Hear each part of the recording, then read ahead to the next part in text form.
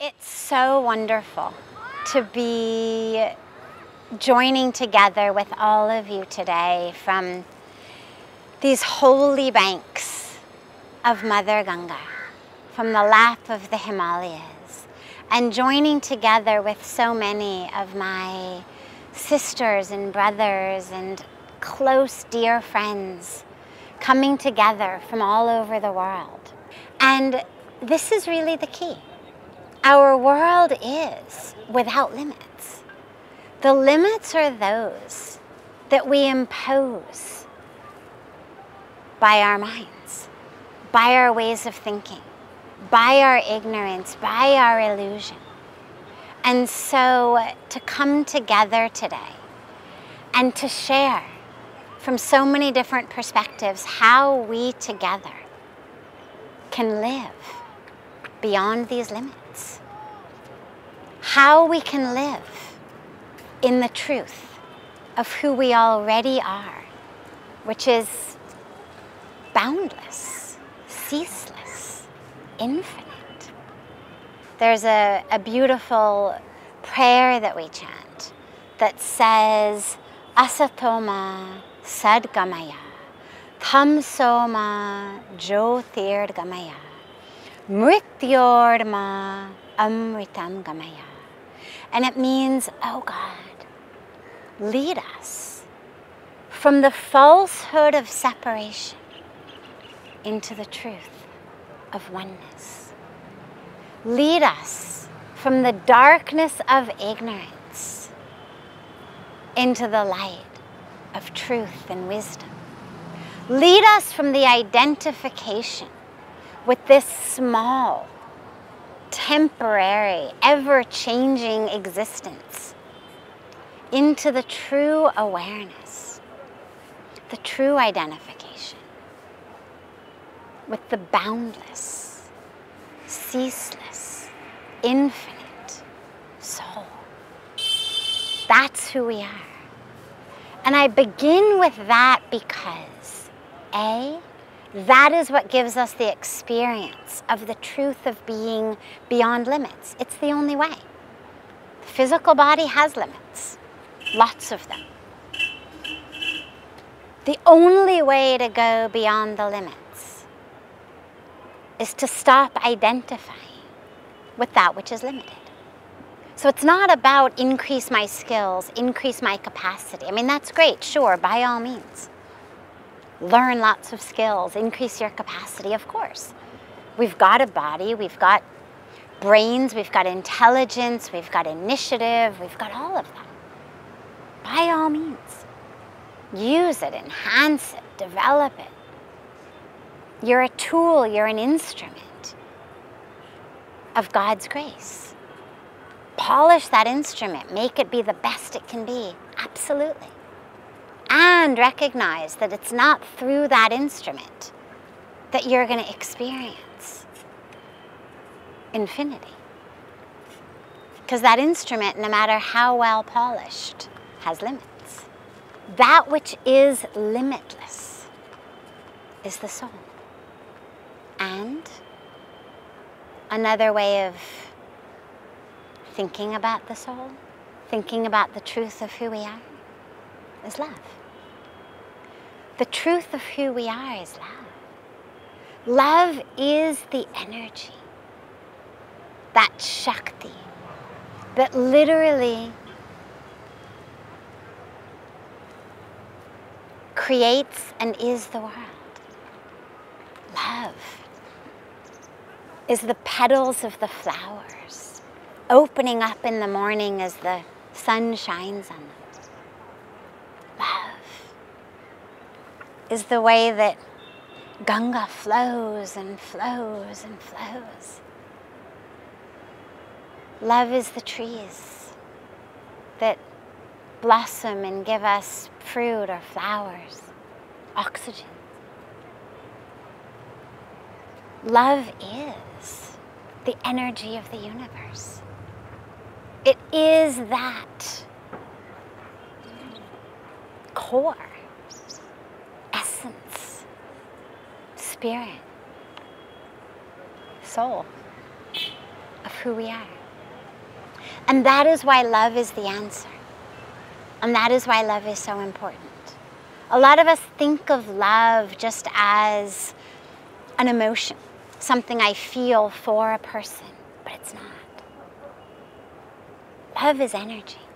It's just that that being is the one who catalyzes the turning on of that love manufacturing plant inside of you. Because in love, we go from being just this physical small thing to being expanded. And that's true, by the way, even on the level of just one being loving another. Think about why being in love feels so good, right? Think about the words we use to describe love. They're all words of expansion. We speak about melting and merging and swimming, and we think about, or we speak about volcanoes and fireworks. Nobody ever talks about being in a box of love. We talk about rivers of love, oceans of love. Never heard of a box of love. And we expand in love. We lose that sense in love of where I end and you begin. And that's why it doesn't matter who you love or what you love. It doesn't matter where you begin. Even if the only experience of love that you can muster at this point is love for your pet, or love for a family member, love for a tree in your backyard. Don't worry, because all forms of love take us back to God if they're real. Think about it. Think about loving even one being, whether it's a spouse, whether it's a child, whether it's a parent. If you really love that one being, what you realize is that what you love about them is their essence. How many times has their body changed since you started loving them, right? How many years have you loved them, and how many times during those years has their body changed shape, changed form? But you still love. In fact, usually you love even more. Usually love deepens with time. So the form keeps changing. Recognize that if it's really love, and not just lust, it's of the essence. You wouldn't love someone any less if, God forbid, they got into a car accident and their face was all bruised up and so they no longer looked beautiful. You wouldn't love anyone less if, God forbid, they needed a kidney transplant and they got a new kidney and lost the old one, because it's not their kidneys that you love. It's not their face that you love. You may also enjoy it. You may also appreciate it. But you wouldn't stop loving them. What you love, if it's really love, is the essence, means the soul. Spirit means the divinity, means God. Doesn't matter what you call it, but recognize that whoever you love, whomever you love, whatever you love, if you really love, you're loving God. And that's what's so beautiful about being in love, is it gives us that experience of the truth of who we are, which is expansive, boundless. That's why, as I was saying, it feels so good. And we're always trying to get back to that experience. But sadly, a lot of us try to experience it in ways that are not so helpful, not so skillful, not so efficient.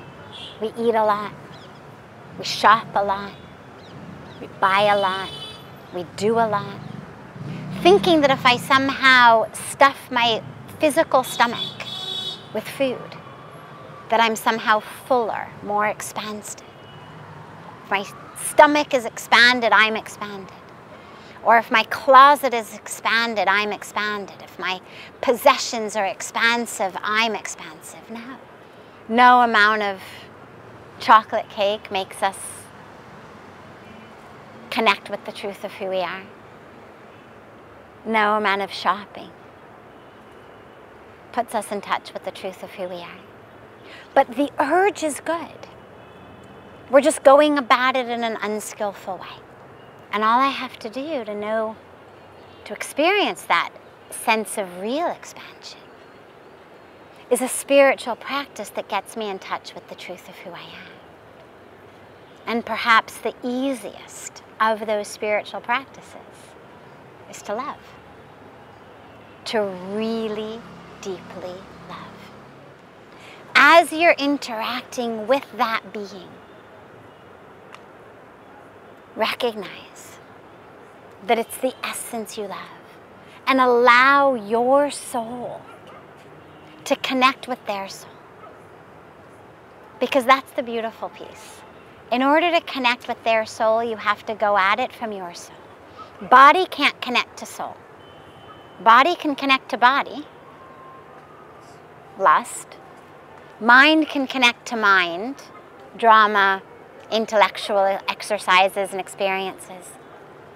But on a deep spiritual level, to connect with their soul, you have to come at it from your soul. And that's why being in love gets us in touch with the truth of who we are. So I'm a very big fan of love. But again, it doesn't have to be romantic love. And of course, for those of us who have chosen a path of monasticism, it isn't romantic love. But regardless of what path you've chosen, regardless of what your life dharma is, grab the opportunity to experience love. Be love. Let us really take this time to commit to feeling love, to being love, and to expanding in love. Because when we do that, then we become assets to the planet. People who are in love are assets. Think about it, right? A friend or a coworker falls in love, everyone knows it. People in love are just nicer to everyone. They're bigger tippers, they're the ones who help people, right? This is where in offices all the time we say, oh, somebody must have had a good weekend, because they're suddenly offering to do other people's work, offering to take people out to lunch. Being in love is great for us. So let us commit to really loving. That we need to let that love expand and touch all and help all and heal all. Because all of creation, the rivers, the mountains, the trees, all of the species with whom we share this planet, all of our sisters and brothers of every color, every race, every religion, they're all embodiments of the same divine spirit. And so our love has to extend to them as well, which means we care for, we serve, we protect all of the earth in our actions, in our decisions, and our choices.